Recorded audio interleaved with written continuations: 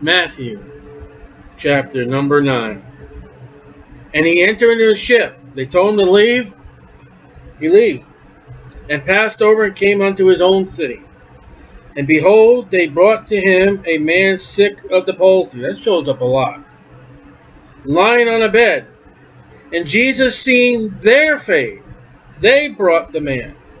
Not the man that's sick, but the person that brings the man. How do you like that one?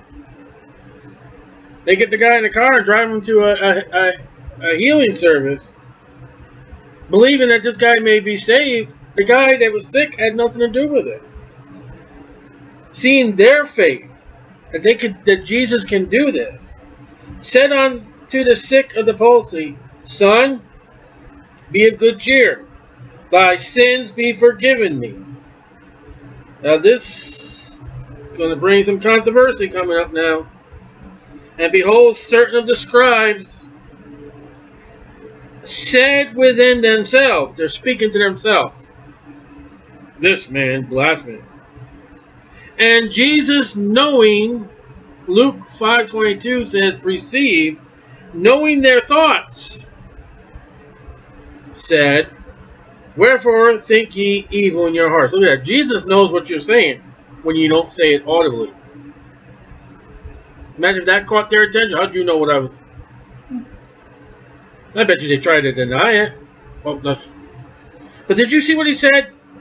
The thoughts, knowing their thoughts, wherefore think ye evil in your... So your thoughts are just as guilty as your actions. Get that, Christians. Please.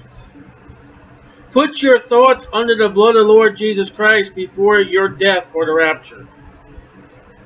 Many Christians do not realize, are not getting preached in pulpits. I've never heard this preached. Your thought life will stand before Jesus Christ. The only way it won't stand if it's under the blood. Get that, please. For whether is it easy to say, thy sins be forgiven thee, or to say, arise and walk? What kind of question is that for Jesus to ask these guys? Which is easy? You know what my question, you know what my answer would be being a human? Neither. I can't forgive sins. I can't heal a guy of palsy. The scribes, he's not talking to physicians. So they can't do both. That's a loaded question.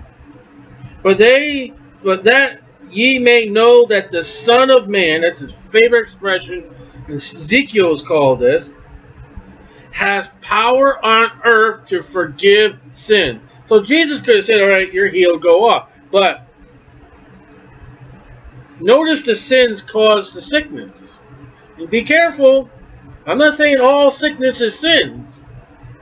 But isn't a lot of sicknesses out there because we sin? Now, you may go somewhere and someone sneeze and cough on you and you get the flu or sick, okay? But if you're involved in certain sins that have a series of repercussions in your life, you're just reaping what you're sowing. I don't know what this guy did to get palsy, but he said, thy sins be forgiven it. Guy was a sinner. Sin caused it. Then said he to the sick of palsy, he turns back to the guy that's in the bed now. Arise, take up thy bed. Luke says it's a couch, 5:24. And it's like a crooked kind of L. It's flat and has a little thing for, you know, to lean up on. That's the same kind of bed that shows up in Esther. When Naaman comes on the bed, you know, trying to plead for his life with Esther. And go unto thy house. And he arose and departed to his house. Look at that. Instant healing. No non-healing. But when the multitude saw it, they marveled and glorified God, which had given such power unto men. So Jesus is getting the credit to God, what he's doing. Well, you're doing something for God, who's getting the credit? You sounding the trumpet? You're disfiguring your face. Remember that? And as Jesus passed forth from thence, he saw a man named Matthew sitting at the receipt of custom, tax collector, a hated man. Everybody hates the tax collector. Everybody, listen, I wouldn't fear if the cops came and parked in front of my house. We had the cops come here the other day. There was no fear. But if the IRS comes knocking on my door, I'm going to be scared. Because who knows? I could have made a serious, innocent mistake not knowing.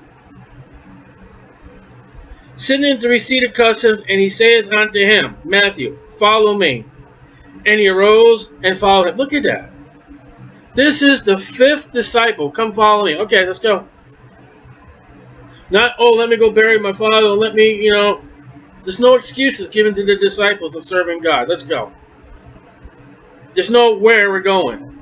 What are we going to do? Come follow me. All right, let's go. Left his table, left whatever he had, left it. That's what we're supposed to do. We're supposed to leave it all behind and follow Jesus, and that's walking by faith. That's the Christian duty. That's the Christian call. And it came to pass as Jesus sat at meat in the house, and behold, many publicans, and these are the worthless people, and sinners. Now these are the friends of Matthew. Matthew says, okay, let's go. Let me give you a dinner, Jesus. And came and sat down with him, Jesus, and his disciples. When the Pharisees saw it, they said unto his disciples, they couldn't go up to Jesus himself, why eateth your master with publicans? See how they felt about the tax collectors?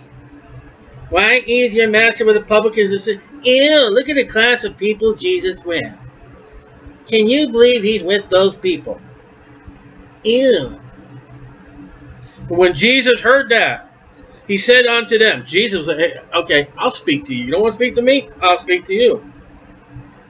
They that be whole need not a physician, but they that are sick. Look what Jesus just taught. If you're sick, seek God first, unlike Asa. Asa has disease in his feet. He didn't seek God. He seeked the physician. You seek God. If you need medical attention, Jesus said, go to a doctor. How's that? People out there, oh, we don't go to no doctor. We don't go to no hospital. You're violating the scripture. Jesus said, if you're not whole and you're sick, go to a doctor. But go ye and learn what that meaneth. They that be whole need not a physician, but they that are sick. Jesus is calling himself a physician. I will have mercy. Ooh, guess the Pharisees weren't showing mercy. And not sacrifice. The Pharisees were living off the sacrifices. That was their meal ticket. For I am not come to call the righteous. He's talking to the Pharisees. They're righteous. They're clean. They're self-righteous.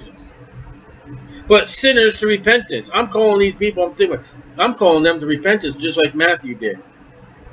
You guys ain't going to come to me.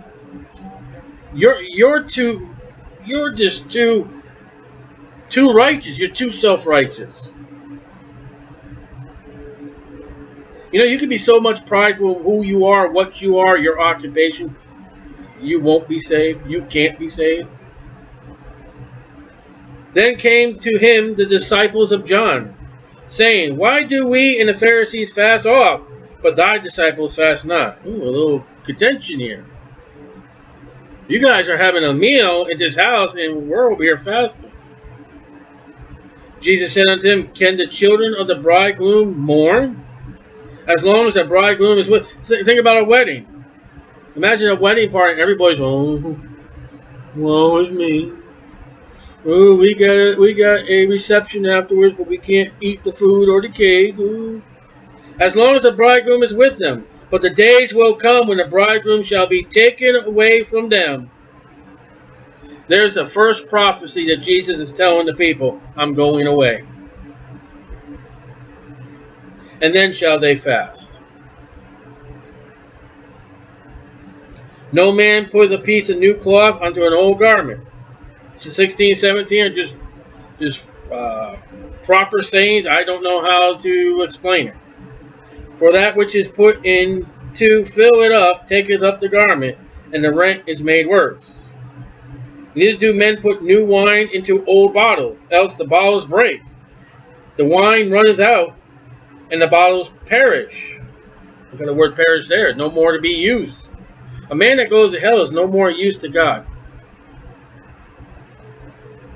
But they put new wine to new bottles, and both are preserved. Now, I've heard the teaching on that is the New and Old Testament. Could be. I don't see any argument. I just don't know how to expel that or expound it. When he spake these things unto them, behold, there came a certain ruler, and worshipped him, saying, My daughter is even now dead, but come and lay thy hand upon her, and she shall live. So here's a dead girl. Father comes to Jesus, and Jesus, he's at the dinner. He's having a meal. He just had a discussion with the Pharisees. Jesus arose and followed him, and so did his disciples. Hey, he just leaves the Pharisees with their mouths on the ground. When it says his disciples, who else would have left? Who's throwing the party? Matthew. He just gets up, leaves his house with a whole bunch of people there, and goes off with Jesus. You ever take that into account? It's his party. It's his house. And he goes. I wonder if he was married, or had somebody take care of the house afterwards. And behold, a woman which was diseased. Now we just said physicians, sick, which was diseased with an issue of blood. Leviticus 15:25. 12 years this woman is bleeding. This little girl that just died is 12 years old. There are 12 tribes of Israel. There's something to that. Came behind him and touched the hem of his garment. It should have been blue according to Numbers 15:38. Anybody ever see that one? For she said within herself, she spoke in herself, if I may but touch his garment, I shall be whole. That's what Jesus just spoke over here in verse 12.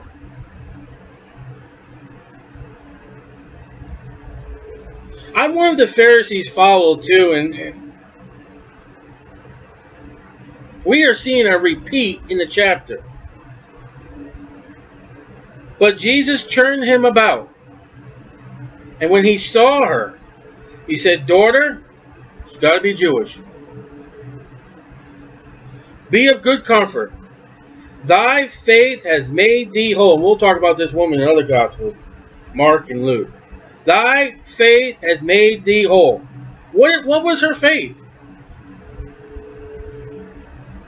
That she just touched his garment, she'd be healed. Not even dealing with Jesus. If I could just touch the border, he's got holy clothes.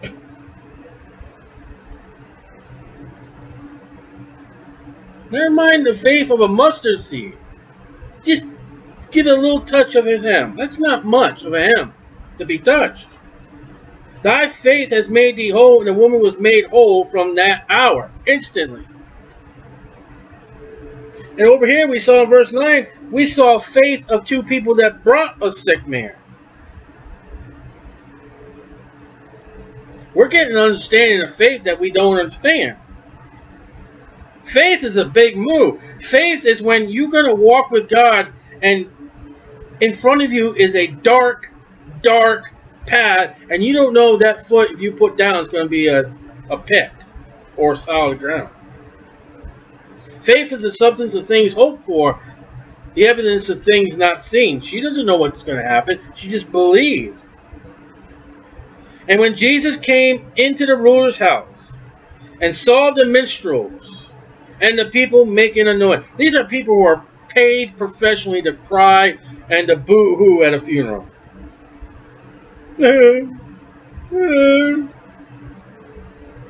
They make such a lavish of funerals. It's just, listen, the person has died. You can't do nothing more for him. He said over here, let the dead bury the dead. Follow me. Yes, you're going to tear. You don't need to pay anybody.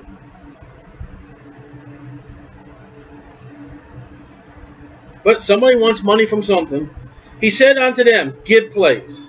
Ooh. Here's a bunch of people that, the girl has died. He walked in, give place. What would Jesus do? For the maid is not dead. The father said she's dead. But sleepeth. And sleeping is what the Bible says about saints of God who have died. You don't die. Later on, Jesus is going to say, listen, God is not the God of the dead. He's the God of the living, Abraham, Isaac, Jacob. You don't really die. You just put the body in the ground and your soul goes to heaven or it goes to hell. You're living. That is life after death. And they laughed at, what happened to the crying? They laughed him to scorn. Somebody put the onion away and stop crying.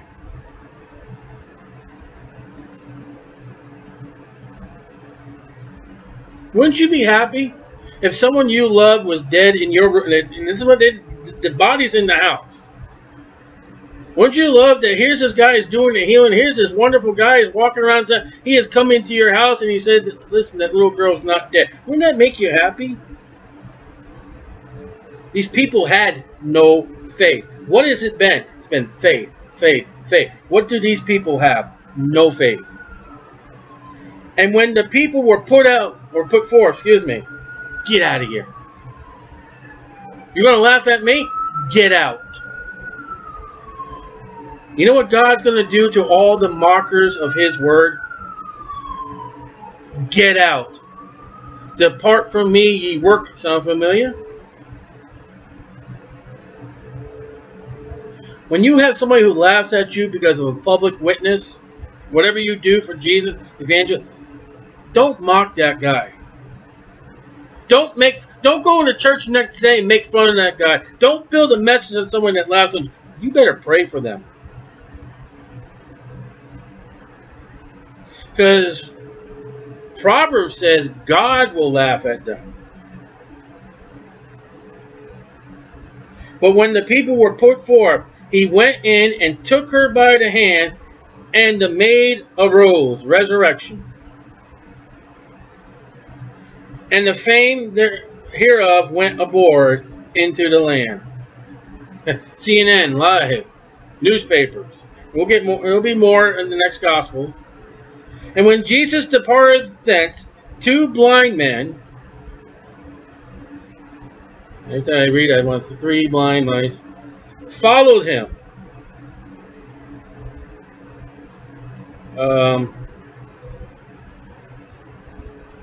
Two blind men follow him. How do they know where to follow him? They're blind. Crying and saying, Thou son of David. Acknowledging who this king is. You see, Matthew is about Jesus Christ, the king. Who is David? He's the king of Israel. Saul wasn't acknowledged by God as a king. The foundation of the Jewish king by God is David. Have mercy on us.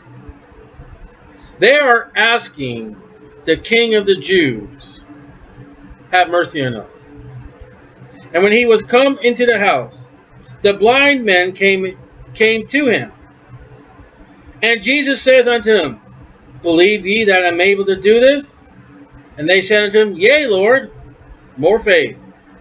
Then he touched their eyes, saying, According to your faith, be it unto you. Now, why does that not happen in healing services today? Why doesn't that happen in a healing tent? Who do they acknowledge Jesus Christ as? The Son of David, the King of David. What does that tell you? It tells you it's Jewish, it's Israel. Who requires signs in Corinthians? Jews. You know why the healing signs and the healing tents don't work? Because we're not Jews. We are in a dispensation called the church age. This stuff does not work during the church age. It worked through the book of Acts. Who are they dealing with? Jews. Why did a sign of tongues happen to Cornelius, the Gentile, the Italian? To tell Peter and the Jews that God is now working with the Gentiles. Cornelius speaking tongues was a sign to a Jew named Peter.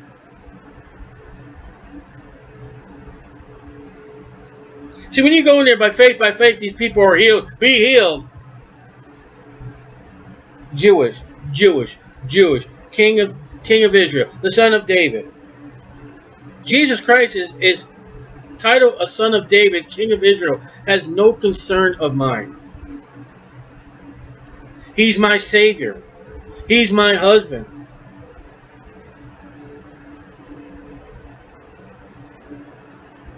And their eyes were open, and Jesus straightway charged them, saying, see that no man know it.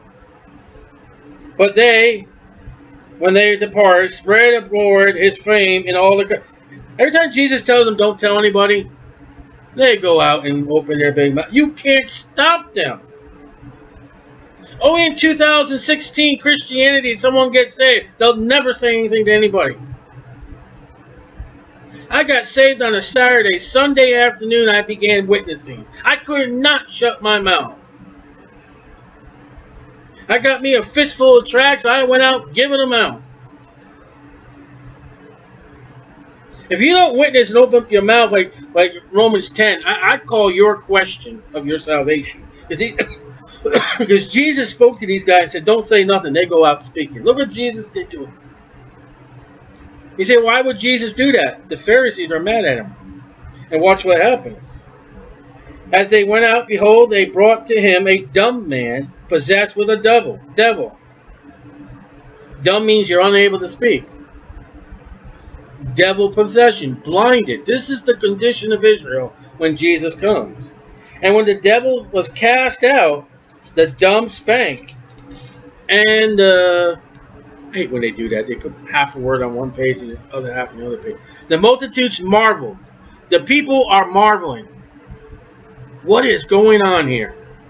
Saying, it was never so seen in the church. It's not what it says. Have you got it not yet? 9 chapters, Israel, Jews. Now watch this. This is why Jesus told them, don't go out and publicize. But the Pharisees said, now mark this down. He casteth out devils through the prince of the devil. The Pharisees have now begun in this chapter rejecting Jesus Christ. They are now become an adversary and now calling him Satan. The prince of the devils is Satan. They just called Jesus Satan. Now things have changed. Now the people, now the Pharisees and everybody now going to start rejecting him. The Pharisees are going to be full charge to make sure. And Jesus went about all the cities and villages, teaching in their synagogue. That's their place of worship. And preaching the gospel of salvation through the blood of atonement. Absolutely not. Of the kingdom. What's the good news? There's a kingdom coming. You're going to get that land promised to Abraham, Isaac, and Jacob. That is good news to a Jew. To a Jew in Matthew's time, you can go to heaven and go to New Jerusalem. Who cares? I want Zion. I don't want New Jerusalem. We weren't promised that. We were promised this land. That's what we were promised. And healing every sickness and every disease among the people. How do you get these healers that don't do every?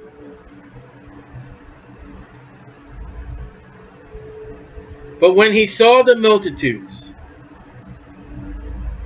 yeah, he's got everyone following him. How come people don't crowd around you at the farmer's market? A cop asked one day. Because I don't have the power of healing. I don't have the signs. I just have the word. And the word is the truth. Sanctify them through thy word. Thy word is truth. Isn't that what John 17:17 said? Well, who in the world in America today wants the truth? That's why I don't have the crowds. But if I were to have the signs of healing, which I won't, I can't, I'm not going to have, let me say that. But if I had that, wouldn't you think that my name would be spread across Daytona Beach? If I could heal people 100%, I can't, I will not, and don't have that power. I want to make sure that I'm saying that. Don't you think people would be surrounded around my house? They're coming to Jesus because he's doing things for them. He's going to feed 5,000 people, and then they're going to say, we want more.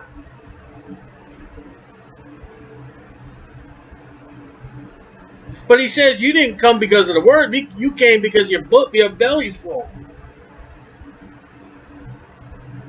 These people are not coming with the good news that Jesus said. They're coming with the good news. We're going to defeat Rome. We're going to get our land. We're going to kick the Arabians out. It's going to be the Jewish nation all over again. That's what they want. That healing of disease and all that, that's what's going to happen in the millennium. When the curse is removed.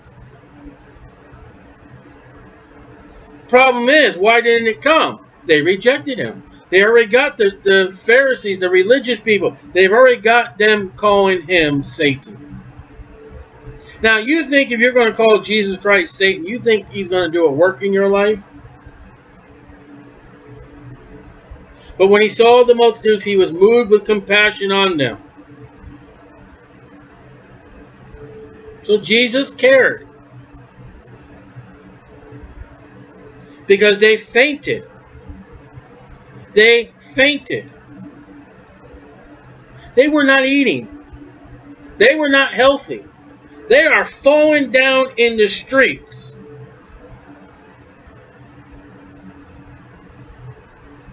And were scattered abroad. No one's taking care of them. The Pharisees, the scribes, the pastors, the priests are not taking care of the people. They don't even know where they're going. So you know what Jesus calls these group of people in John chapter 10? You're a bunch of sheep. What's he saying? You're a bunch of dummies. I've been told by a sheep guy one time, I don't know what you call a sheep herder. He said he's taking care of sheep. I was at one of these fairs where they animals. I said, let me ask you a question. I heard this story, and he said it's true. You can have a fence with a gate. And you can move that gate a couple feet over to the left or right of where the gate was. A new gate. Move it. And that sheep will stare there and look at the gate like, what's that? What am I supposed to do? And the sheep herder told me, he said, they'll look at a new gate, even though it's just a couple feet away from it, they'll look at it like, what do I do? And that feeding trough or that barn, wherever they stay, wherever the other sheep are, could be right there on the other side of that fence, and then that sheep will sit there like, And that's what these people are. They don't know what's going on. The Pharisees have got them all messed up. You know how messed up they got them? They got them? This is when God sent his son down for them. As sheep having no shepherd. Read John 10 on that. Then saith he unto his disciples, the harvest is truly plenteous. Look at all these people. Look at all these people. I don't know if you can count them. But the laborers are few. Now, as far as we know, because we never see the calling of Judas, and we don't really. But as far as right now we know, there are 5 disciples, right? At least, and they can't handle all the people. At least 5. If he's got all 12.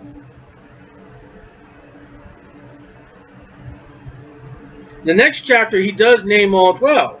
But I don't know if he's got all 12 right now. But the laborers are few. Now, let's look at something here. Let's look at chapter 7:13 again. Let's look at the word few for a minute. This is an interesting Bible word. Enter ye the straight gate, for wide is the gate, and broad is the way that leadeth to destruction, and many be which go therein. That's the lost people. Many will get lost. Many will be lost. Many will go to hell. Because straight is the gate, and narrow is the way which leadeth unto life, and few there be that find. Few people will get saved of the whole world population. Now watch this. Go back to chapter 9, verse 37. Then he says to the disciples, the harvest is truly plenteous, but the laborers are few. Not only do a few people get saved, the fewer the people that got saved are going to do the work.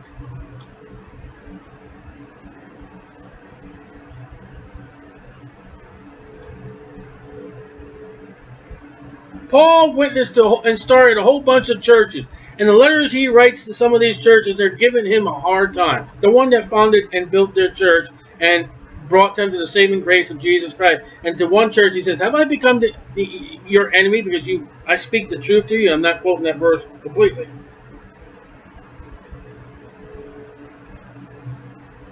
Few will get saved, and then a few will do what Jesus tells them to do.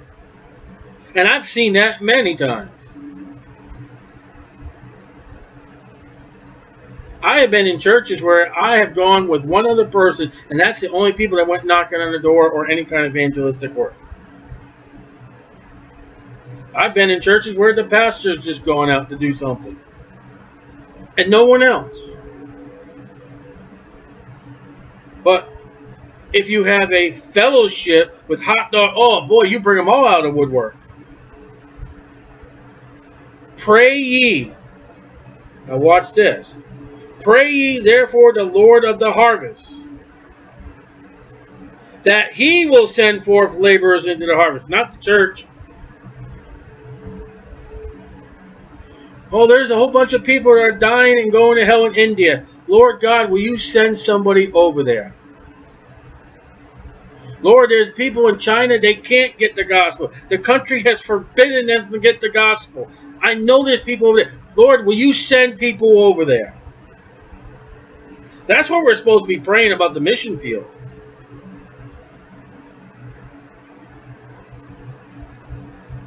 But instead, churches and seminaries and all, they send the people out. And they send them out false gospel and junk and doodads and shoeboxes and say this prayer and magic and everything else. But God's sending them.